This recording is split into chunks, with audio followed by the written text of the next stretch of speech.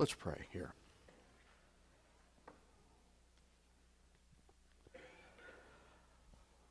Our gracious Heavenly Father, we come before you today because you are the Father and Creator and ruler over all things and over all people, over all time. Lord, we live in your world, and I pray that as we spend this time together this morning, that we could honor you individually and honor you as a people, as your people. So, Lord, help us today with your presence, with your Spirit, with your Word, with Jesus Christ who lives within us. Help us, Lord. We ask in Jesus' name. Amen.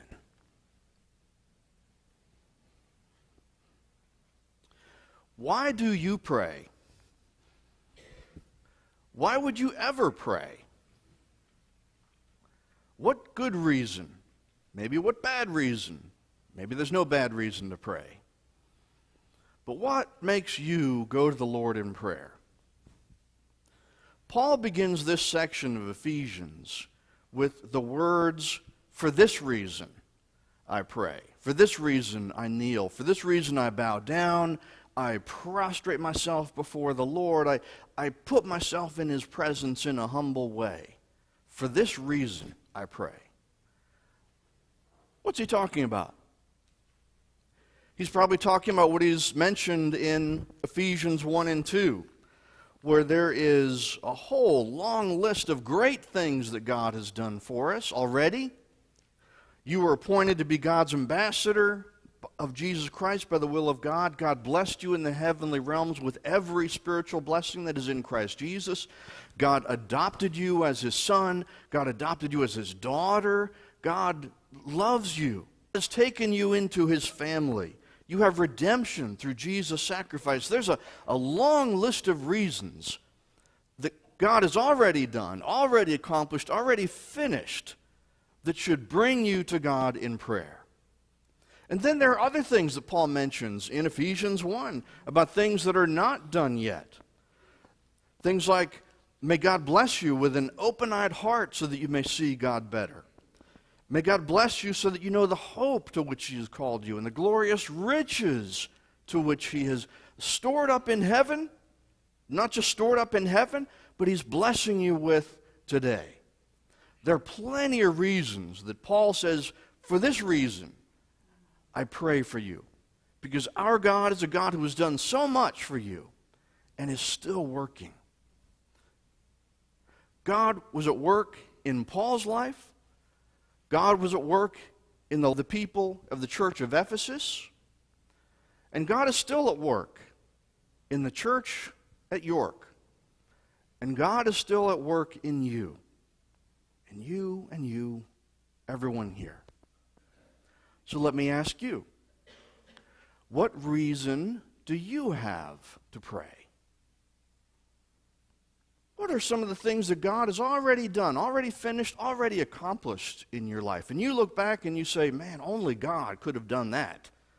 With what I knew at the time and with whatever, only God could have brought me through that or brought our family through that, or only God could have done that. Or, what are some of the things that are still left undone in your life? Maybe spiritually or in some other way. What are some of those things that you count on God for? What are the reasons that take you to prayer?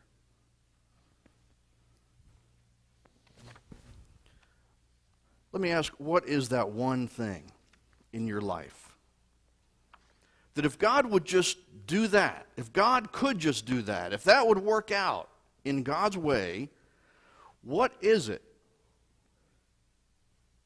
What is that issue for you that would change everything? Part of that would be, what is your responsibility in that? And that is not as a shame or guilt or to put you under any condemnation. There's no condemnation for those who are in Christ Jesus. But what is your responsibility in that? And as you're thinking about that, it's not all up to you. Think about what you know about God. What is one aspect of the character of God That as you think about that situation, it's something at work or family or neighbor or financial or physical or spiritual, whatever that issue is, what is one aspect or two or three aspects, character aspects of God, that you really need to count on in order for that to be resolved a little bit more in your life? So what reasons do you have? Things done, things yet undone. But you can count on God. You can count on Him. Paul says that he kneels. Now, the way your body is positioned in prayer, you can pray sitting in a chair like this. You could pray kneeling. You could pray flat out on the floor. You could pray standing up with your arms raised. That is not as important as the posture of your heart and the attitude of your heart. But Paul does say he gets down on his knees. He kneels in prayer to show his humility before God. The typical way to pray in that day for a Jewish man would be to stand like this, counting on God, depending on, looking for, searching for God and answers. But Paul gets down on his knees. When you pray, do you pray in different physical positions?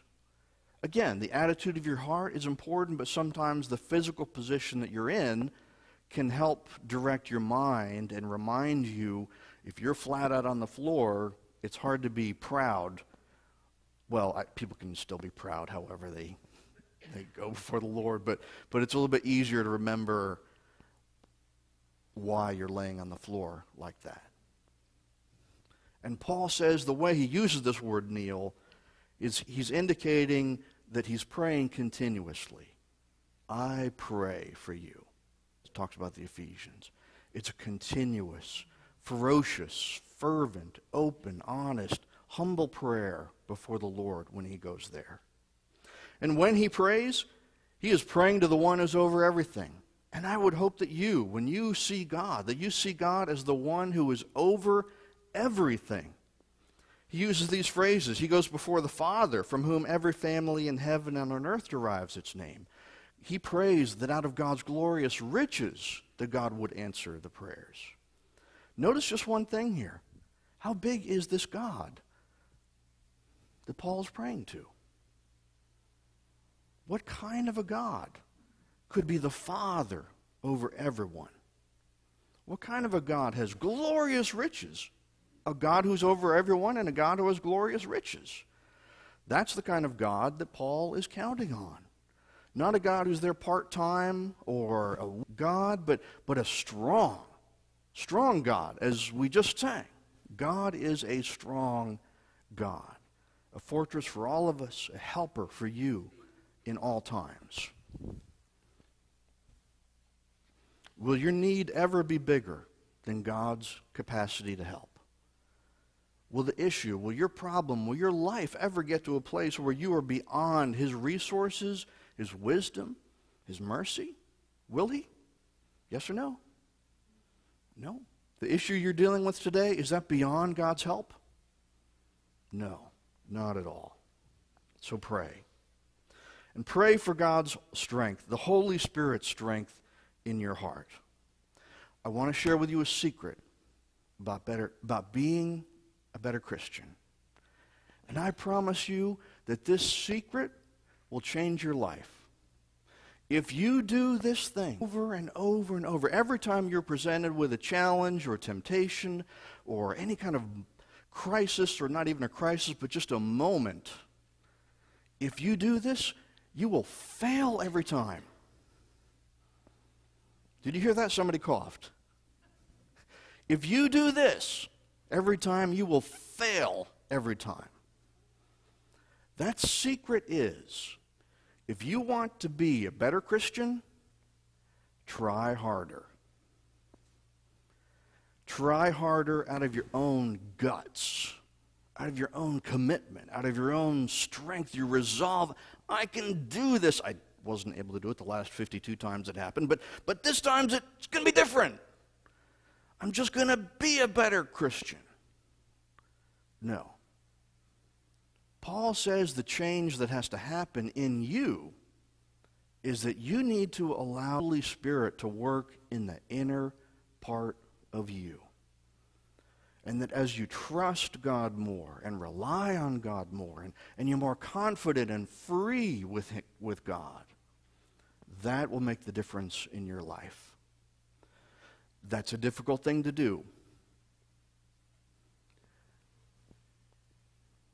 Because there are parts of the inner, and let me just talk about myself, there are parts of the inner self that are reluctant to be open to God. Let me say it this way. If you were to come over to my house this afternoon, our house this afternoon, you'd be welcome to come to the front door. Don't think about coming through the garage because it's a mess. Okay?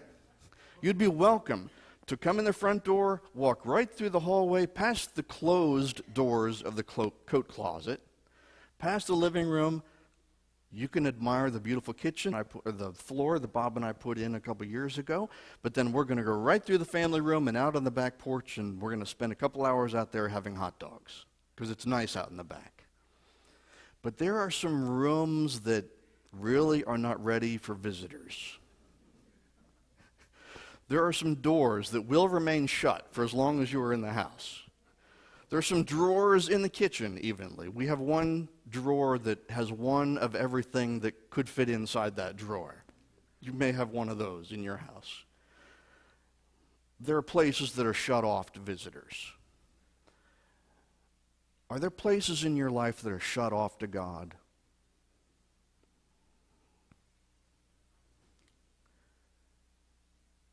Those are the places that need to be opened up. Those are the places where you need to give God permission. Go ahead and open that door. We'll clean out that room together. The Holy Spirit will let him in there and we'll let him work. That's letting God work in the inner self, the inner part of you.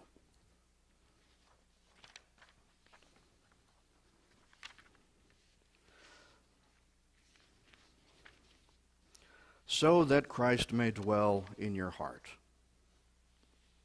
Paul says this, that this is one of the reasons that he prays that the Holy Spirit would fill the people, so that Christ will dwell in your heart. Not just come in the front door, walk through the kitchen and out the back door, so that he may take up residence there. So that he may be the Lord, not a servant, but a permanent part and the most important part of your life and your heart. Paul also says a result of this prayer will be so that you know the love of God that is so great that it cannot be known. Listen to this again, what he says in verses 18 and 19. I pray that you, being rooted and established in love, may have power together with all the Lord's holy people to grasp how wide and long and high and deep, it's like a three-dimensional image he gives there. How deep is the love of Christ? And to know this love that surpasses knowledge. To him, to Paul, God's love surpasses knowledge. He wants them to know the love that surpasses knowledge. Well, that's kind of a contradiction. Do you hear that? To know something that cannot be known, that's so big it cannot be known? Well, how can you know something that cannot be known? What is Paul saying about God's love? He says God's love is a continual stream that never ends. When I was a kid, some years ago, we would get our water from a spring that was by the side of the road, and there was this pipe that came out of the side of the hill, and the water just came out. I don't know. Did anybody ever get water that way from somewhere? Okay, all right. Every time we would go there, the spring would be going. You just put your gallon in and put another gallon in, and it would fill it up. Well, we went by there. I went by there, happened to be on that road, went by there, and that water was still coming out of the hill. 50 years later. Amazing how I could remember that from the time before I was born.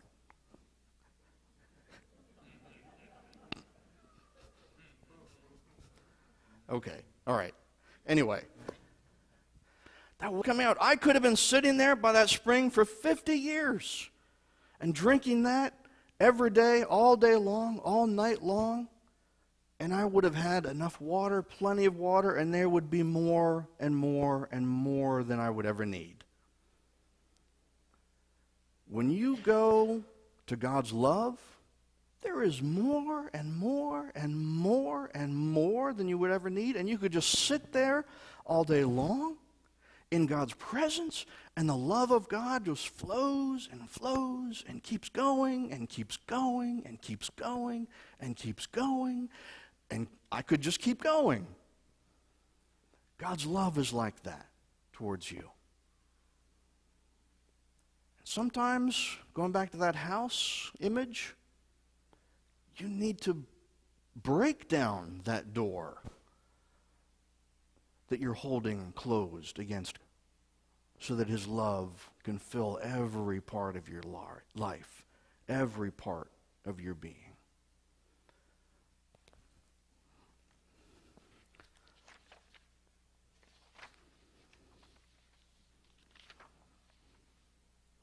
So that you will be filled with all of God, he ends here.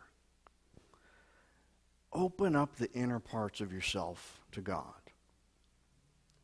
As you sing and listen and meditate and maybe confess sin and evaluate where you are with the Lord through the rest of the service, I hope, I ask, I pray that you would let all those things go that have kept you from God. Confess your sins, receive God's mercy. Let Him raise you up on eagle's wings and hold you in the palm of your hand. Amen.